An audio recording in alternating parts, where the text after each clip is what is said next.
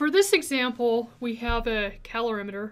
I just have the problem blown up, so hopefully you can see it. So basically, it says the energy content of a certain food is to be determined in a bomb calorimeter that contains 3 kilograms of water. And so we have 3 kilograms of water. We're burning a 2 kilogram sample of food, and it tells us how much air is in the reaction chamber. So we're burning a 2 kilogram sample of food with 100 grams of air. And it says if the water temperature rises by 3.2, so in other words, delta T is 3.2 degrees Celsius, determine the energy content of the food in kilojoules per kilogram, and we're going to neglect the thermal energy stored in the reaction chamber and the energy supplied by the mixer. So I guess we're assuming that there's a mixer circulating the water, and we're going to either that or they're in the reaction chamber. It's not drawn on here, but we're going to assume that the energy supplied by that mixer is negligible. And we want to know what is the rough estimate of the error involved in neglecting the thermal energy stored in the reaction chamber. Okay, so let's start writing down some information about our problem. We already have a rough drawing here. So so first of all, it tells us that the mass of the water is equal to, and the water is here, so this is the water. The mass of the water is equal to 3 kilograms. The mass of the food is equal to 2 grams. The mass of the air, so this is the air in the reaction chamber with the food, is equal to 100 grams. And the delta T of the water is equal to 3.2 degrees Celsius. So this time, instead of giving us the initial and final temperature, it's giving us the change in the temperature. And then, so what we want to do is we want to calculate the energy content of the food. So that's the first thing it's asking. So determine the energy content of the food. And then the second part of the problem is the error involved in neglecting the thermal energy stored in the reaction chamber, because we're going to neglect that at first. So let's write that down. So we're looking for the energy value of the food. And we want this in kilojoules per kilogram. And we can also look up our specific heats. So we're going to, the specific heat, and I'm looking these up at room temperature. The specific heat of the water at room temperature is 4.18 kilojoules kilogram degrees Celsius, and the specific heat of the air is 0.718 kilojoules per kilogram degrees Celsius. So we're going to be using the specific heat of the air for the second part of the problem, but not the first. So, and a few other things we can note about our system. First of all, it's constant volume.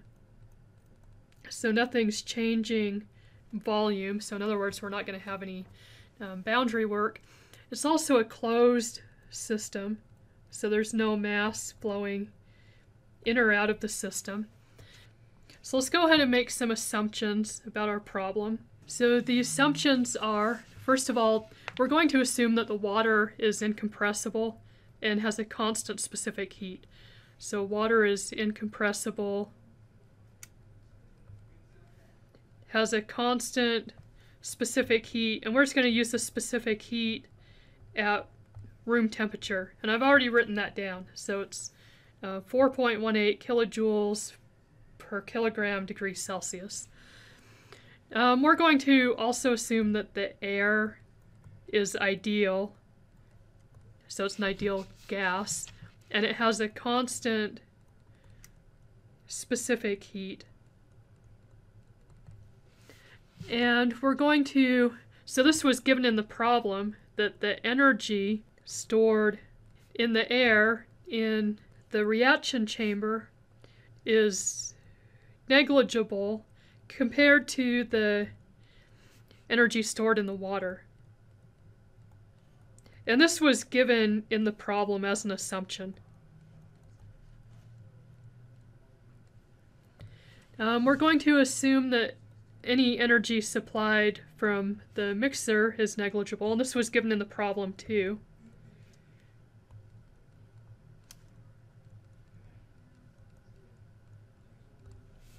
And we're also going to assume that this is this is a stationary system, and it doesn't have a lot of elevation, so we're going to assume that the change in potential energy is equal to the change in kinetic energy is equal to 0. So what we're going to assume is, so we want to find the energy value of the food. So I'm going to actually say that the water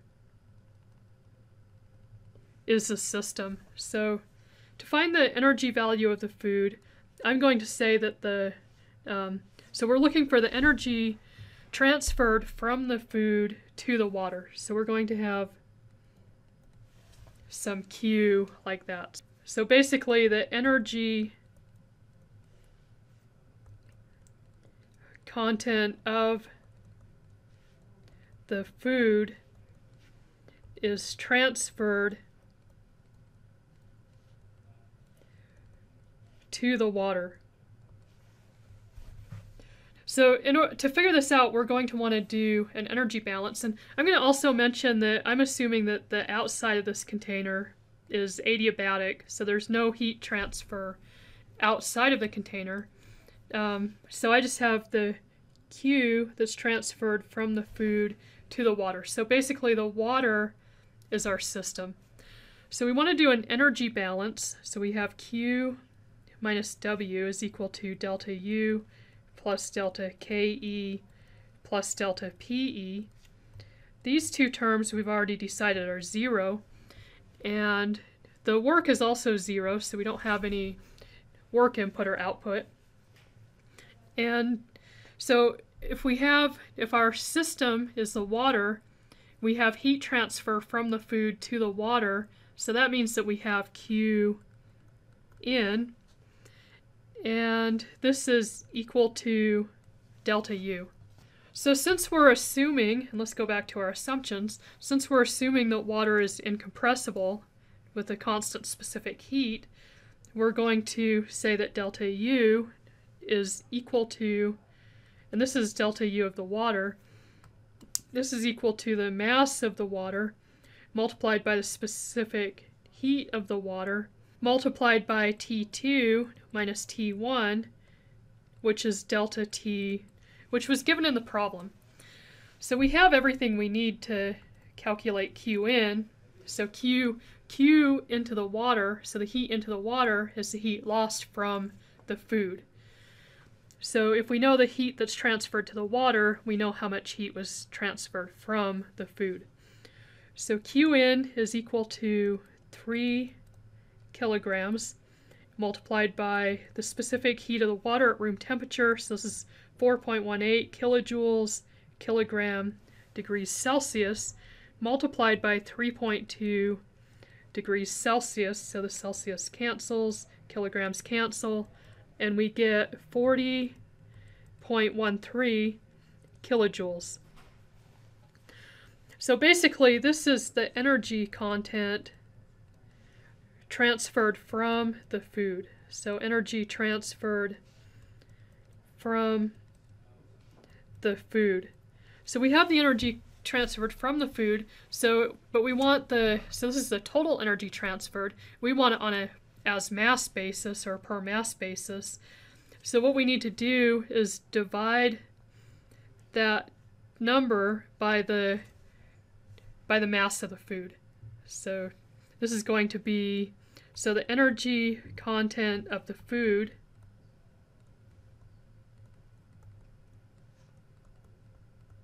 is 40.13 kilojoules divided by see the mass of the, actually this was the mass of the water. The mass of the food is 2 grams. Let's go back to here. So divided by 2 grams, and then I want to convert the grams to kilograms. So I'm going to do 1,000. Oops.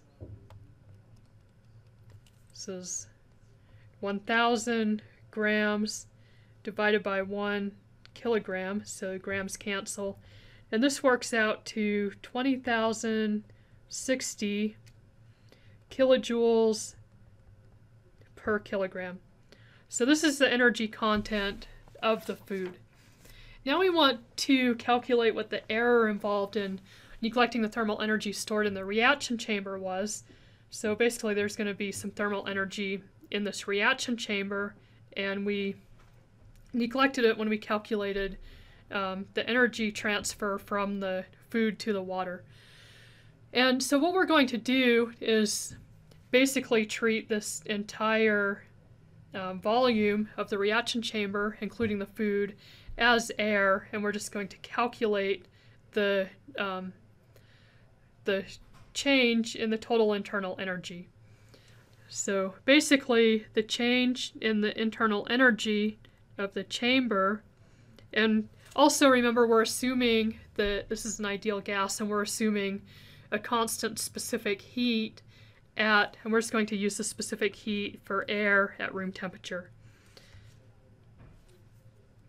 So this is equal to the mass multiplied by the specific heat of the air at room temperature multiplied by T2 minus T1.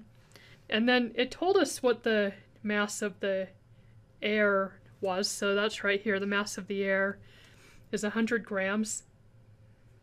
So if we go back to here, this is equal to 100 grams multiplied by the specific heat of the air at room temperature, which is 0.718. You would just look this up. Kilojoules, kilogram, degrees Celsius. And then multiplied by, this is delta T, so 3.2 degrees Celsius, which is equal to 0.23 kilojoules. So if we look at, so we basically have delta U in the reaction chamber is 0.23 kilojoule versus a change in internal energy of the water, which is 40.13 kilojoules. So 40.13 kilojoules is quite a bit bigger than 0.23 kilojoules. So there wasn't much error involved by neglecting the thermal heat that was stored in the reaction chamber.